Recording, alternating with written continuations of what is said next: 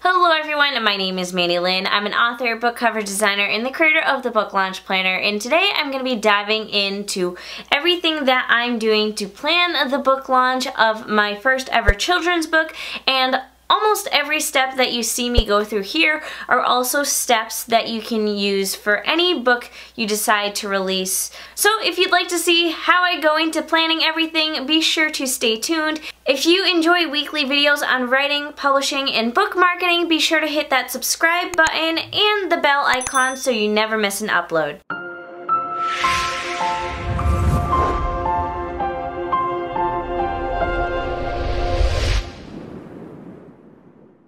Let me be the first to say that today is release day for the Book Launch Planner. If you'd like to order your own copy, it will be linked down below. In today's video, I'm telling you all about how I'm using the Book Launch Planner to plan the book launch for my first children's book, Mr. Moon's Big Move. Every planner comes with a set of stickers. These stickers are used to create tabs on your calendar so you can start using the calendar any time of year you would like. And if you'd like, you can also purchase bonus stickers. These are the social media stickers. They were given to anyone who pre-ordered, but if you missed the pre-order period, you can order your social media stickers separately so you can plan out all your social media posts. The stickers that are included are Instagram, Twitter, Facebook, YouTube, Goodreads, and of course your newsletter. With that said, let's jump into the video. Today I'm using my book launch planner to plan the release. I will let you know my copy of the book launch planner, since I'm the creator of the book launch planner, is a defective copy. I figured if I'm gonna use a copy myself, might as well be a defective one. And I also spilled a drink over it, so ignore the splotchiness of some of my stickers. It's not normally like that, I'm just clumsy. So diving right into it, right now I'm in the researching phase of my marketing. So I'm on page 7, which is Know Your Market, where I'm writing down what the main genre of the book is, the subgenre, and some of the keywords for the book. So I've already decided the main genre of the book is a juvenile children's book, ages 2 to 7. That basically means it's a picture book and the kid will not be reading it, the parents will be reading to the kid. And the subgenre is a children's book, animal, cats. So it specifically is a picture book about a cat. So that would be the subgenre. I will probably figure out a few other subgenres later, but for now that's the main one and that's the one that I'm working with. And lastly, for keywords, basically what I did was I found other books on Amazon that are picture books about cats, and I did some research to see what their keywords are. And so far, basically all I have is children's book, cats, beginning reading books, and cat books for kids. And I will let you know I used the Publisher Rocket tool to research some keywords, and I'll probably use that tool once again in the future to research even more keywords, because this is just a starting point.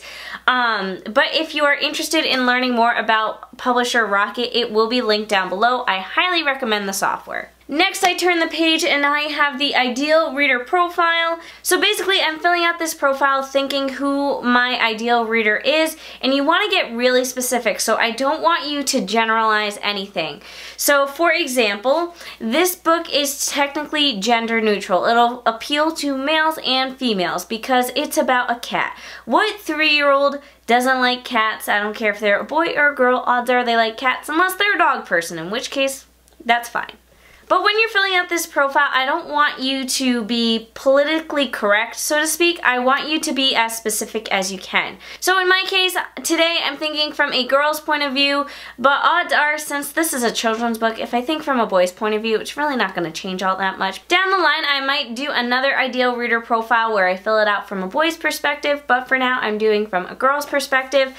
So I'm thinking in terms of what their age is, which is 3, their gender, female, their education, pre-K/kindergarten, and then we jump into more specific things like what genres do they read?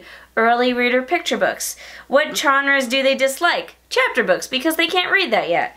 And then who are their favorite authors? So in this case, it would probably be more so the parents' favorite authors. And so in that case, I just started writing out the authors of some classic children's books. That way I have something to go off of. So all this that I'm writing in my ideal reader profile, I will actually be using all this information to figure out how I should market it. So for example, favorite authors. I can use favorite authors as keywords when I'm creating Amazon ads. That way I can target the ad even better. So another way that you can use the ideal reader profile to figure out how to target your reader is how do they normally discover books they're going to read. So in this case, a child is not the one discovering the book. It would be the parent of the child discovering the book. So how do they figure that out? Well, usually parents will read picture books to their kids that other parents recommend. So first and foremost would be word of mouth. But where are parents on social media? Which is the next question. Are they on social media? What are their favorite platforms? Most parents are on Facebook. They probably are on other places as well, depending on the age of the parent. But kind of my ideal reader would be, or the ideal reader of the book who reads to their child would be on Facebook, because that's where a lot of, if a parent needs advice, they post on Facebook, whereas Instagram isn't that sort of platform as much. So the next page is another great page. This is comparative titles, also known as comp titles. Basically, you're figuring out what similar books are in your genre and who your competitors are.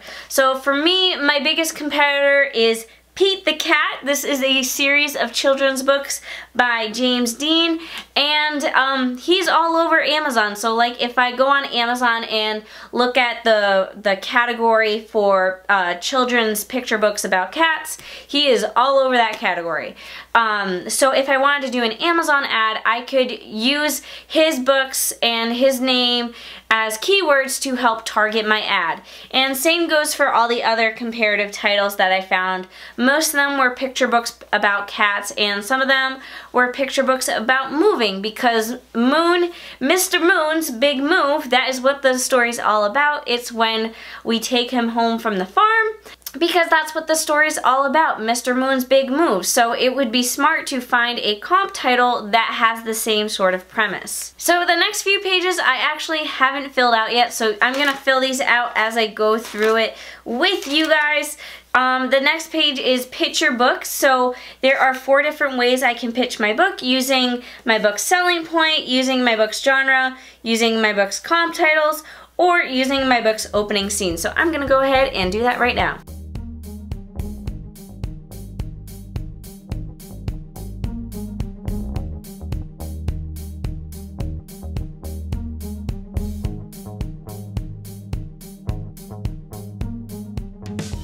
Okay, so admittedly, a lot of these pitches are more or less along the same lines, because this is a children's book, and it's a children's book that's 24 pages. Not a lot can happen in 24 pages, so it can be a little bit more tricky to come up with a pitch that varies. But this is just a good exercise to have, especially if you're someone who writes novels. You can use this to really kind of come up with different ways to pitch your book. So on the next page is the book blurb. And your book blurb is what's going to be on the back of the book. It's going to be the quick paragraph for describing what the book is about, and hopefully what will hook the reader in. So basically the idea is, after you've written all these different pitches, that should kind of help you get an idea of what your book blurb should be. And do know, I'm writing everything in pen. I do not recommend that. I don't know why. I think I just like the purple cover and I wanted to go with a purple pen. But I highly recommend writing in pencil, because I've already messed up multiple times, and you're gonna have to cross it off if you don't have a pencil. Now, I will say, for a children's book, the book blurbs are freakishly short. Usually it's more about the author or what credentials the author has rather than the book itself. Book blurbs for children's books tend to be a sentence or two, and then they'll go into like, oh, this is the author of the award-winning book, blah, blah, blah. But you get the idea. So I'm not even going to waste my time, because I actually already wrote the book blurb, and I'll add it in on this page later. But moving on to the publishing to-do list, this is a page with just all the big overarching publishing to-dos. So I'm gonna go ahead and I'm gonna cross off things that I've already done. I've done things like chosen a release date, I created a budget, I've been printing receipts and tracking expenses as I get them, but because I'm doing almost everything myself, there's not a lot. I've chosen where the book will be printed, which for me, I'm doing Ingram Spark, and once the book is officially released, I'll be doing a Kindle Direct Publishing. I'm doing a paid ISBN. I have a plan for an editor. I am my own cover designer.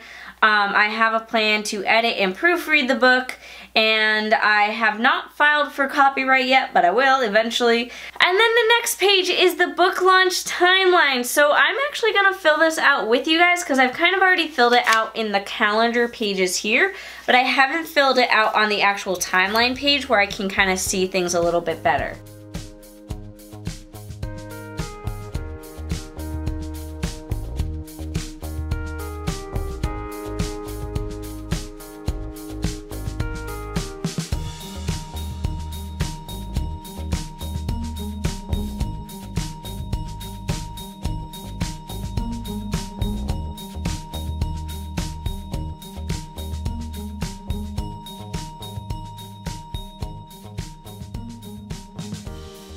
So let me once again mention that this is a children's book, and the way you publish a children's book is completely different from the same sort of techniques you want to use for a novel.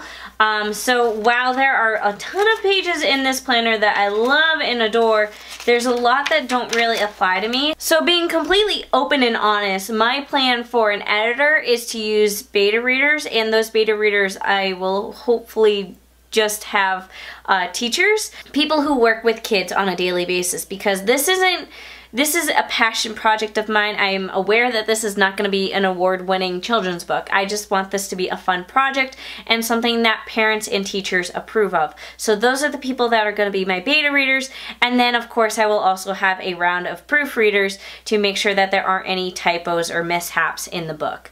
So that's my plan for editors. So that's why when you see me fill out the book's launch timeline, it may look a little wonky, but that's the reasoning behind it. And also, again, don't write in pen. As soon as I started writing some dates down, I was like, that's not correct, but whatever. So again, then there's a whole nother page of marketing over here with your street team and blog tour and Instagram outreach and all this stuff, which you can do for a children's book. But I don't think I plan on doing it right now. Who knows, that may change down the line. So for now, I'm just leaving it blank. Then we have goal setting. The goal setting page is awesome. I've never released a children's book before, so I'm aiming real low when it comes to goals. Since I really haven't spent anything on this project yet, really the only money I will spend on is filing for copyright, probably, because I was able to design everything myself. I'm working with people who are willing to edit for free because it's a children's book. It's really not going to take that much time to look through. And also Ingram Spark normally has a fee when you publish a book through them, but due to situations right now, they actually have a coupon code where you can upload new files for free. So that saves me costs there. So really, I haven't spent a dime yet. So because of that, I also have a really small goal of selling 20 books for pre-order, and unfortunately when you publish through Ingram Spark, you don't get to see what your pre-order stats are until a few days leading up to the release, which is really annoying because I'm the type of person who will gauge how well I'm doing and how much harder I need to push based on what my sales are so far. So for example, if the book was selling amazing, then I would push even harder because I'd be like, this is great! Or if the book wasn't selling at all, I'd probably be like, okay, I need to relook at my marketing strategy because something's going wrong here. So then over here we have the expense tracker, and again, I haven't spent a dime yet. And I really just have to look up what the costs are for copyright again because I forget, and that should really be the only cost. And I don't need to outsource anyone because I am my own little designer. And I also, this isn't the type of book where I'd want to hire a PR company or anything like that. If it was a novel, I would probably consider working with someone who does like Instagram tours, but it's not, and I don't care that much. So then we have the cover reveal checklist. So this is the checklist that I used when I revealed my cover, and it saved me because, one, I didn't realize that my book was on Amazon but wasn't actually selling. I went on Amazon to double check and realized that it was listed but not listed for sale, so I had to fix that on the back end. Funny story, me fixing the listing actually made it so Amazon was selling and shipping copies of my book before release date. So if you pre-ordered the book, I greatly apologize. Contact Amazon and they will resend you the book in July when it is finalized and officially published. If you want the full lowdown on what happened, why it happened, and how to make it so it doesn't happen to you, visit the link up above in the info cards, or it will be also linked down below. Again, I am so sorry, and Moon himself has come to apologize because his face is on the cover. So he feels responsible too, right? Yeah, I thought so too. And then I also completely forgot that I needed to upload the book to Goodreads. So I also did that. And then there's more cover reveal stuff. There's street team checklist, which I love. I have a hard time with street teams just because I have a hard time keeping myself organized. So this is actually some of the favorite pages in my planner. However, for this book in particular, we're not doing a street team just because that's not my audience. I don't expect you guys to promote a children's book when normally I write like fiction. So, well, this is fiction technically. When I write young adult or adult fiction. So more pages on street teams, blah, blah, blah. More pages on advanced reader copies. Again, maybe I'll change my mind later, but right now that's not a huge concern. Instagram outreach examples, I might do that. Like if I find Instagrammers who focus on children's books, I would love to have them feature Mr. Boone's Big Move. So I might actually end up using this page, but not right now. And then blog tour example, again, if I find like mom bloggers, this is probably going to be my best bet, is if I reach out to moms that are bloggers and they want to feature the book, then this will be a very helpful page, which again, maybe once I get closer, I will go ahead and do that, but right now my focus is on the pre-marketing research and also just making sure that the book is finalized and ready for beta readers at the end of this month. So then there's a blogger contact list, a bookstore message example. Due to the virus, I won't be going to bookstores anytime soon, but you bet that I do plan on doing this eventually and maybe doing something fun. I don't know, we'll see. And then there's a bookstore contact list right here. There's your release day to-do list, which I will need on July 14th when this officially releases. And then we have passwords, which I should probably fill all of this out because God knows I change my passwords about once a week because I don't remember them. So eventually I'll be smart enough to actually fill that out. And my year at a glance, which again I haven't filled out yet, and I think that's more due to the fact that my brain is all in shambles. But I do plan on filling this out eventually because 2020 has been rough and I need to reorganize myself. Then we have a monthly spread where you can plan out your monthly newsletter and also track your stats. And then you have your actual big month calendar, this is really what I use. This is like my saving grace. My weekly goals are here, and then this is just the big overarching outline. Right now things are looking pretty blank, especially June, but I hope that exciting things will happen in June and things will really get moving in June. So this should be filled out a lot more once June comes around. And then lastly, July, so far all we have is release day on the 14th. We've got the release day sticker, which is super exciting. But that's about it. So this is just the very quick filled out version of the planner. I do plan on later probably going in with pencil this time and really filling it out and really doing some research. But if you're at all interested in the book launch planner and using it to launch your own book, be sure to visit the description down below. Again, this is actually the day that it comes out, so super exciting. So thank you to everyone who has ordered their planner. If you already have it in your possession, I hope you are enjoying it so far. If you can share it on social media using hashtag the book launch planner, that would be amazing. You can also tag me on Instagram at the book launch planner. I love seeing everyone's photos, and especially when you have pages that you filled out, it makes me super happy. And if you enjoyed the book launch planner, be sure to go to my website and leave a review on the website. It's a huge way to help me as an entrepreneur and to prove to other customers that this is a legit product that they will enjoy. That is it for this week's video. If you enjoyed the video, be sure to give it a thumbs up. Comment down below letting me know what you're most excited about for planning your book launch, and if you have the book launch planner, what some of your favorite pages are. Thank you all for watching, and I'll see you guys next week.